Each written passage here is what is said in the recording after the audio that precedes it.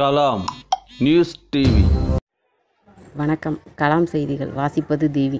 தூத்துக்குடி ஆட்சியர் அலுவலகத்தை முற்றுகையிட்ட பொதுமக்கள் மீது போலீசார் தடியடி நடத்தினர். தூத்துக்குடியில் ஸ்டெர்லைட் ஆலைக்கு எதிராக மக்கள் முன்னெடுத்த போராட்டம் இன்று 100வது நாளை எட்டியது. போராட்டத்தின் மீது மத்திய மாநில அரசுகளின் கவனத்தை ஈர்க்க இன்று முழு அடைப்பு போராட்டமும் நடத்தப்பட்டது. அப்போது தூத்துக்குடி ஆட்சியரகத்தை முற்றுகையிட பேரணியாக மக்கள் செல்ல முயற்சித்தனர். அவர்களை போலீசார் மடத்துக்குளம் அருகே தடுத்து நிறுத்தினர்.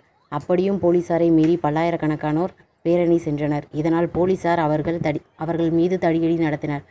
இதனால் ஆத்திரமடைந்த பொதுமக்கள் போலீசார் மீது கல்வீசி தாக்குதல் நடத்தினர். இதையடுத்து போலீசார் ஓட்டம் பிடித்தனர். பின்னர் தூத்துக்குடி ஆட்சியர் அலுவலகத்தை பொதுமக்கள் முற்றுகையிட்டனர்.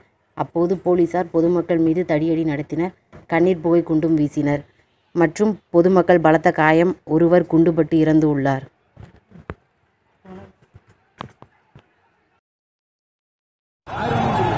போலீஸ்கார வண்டி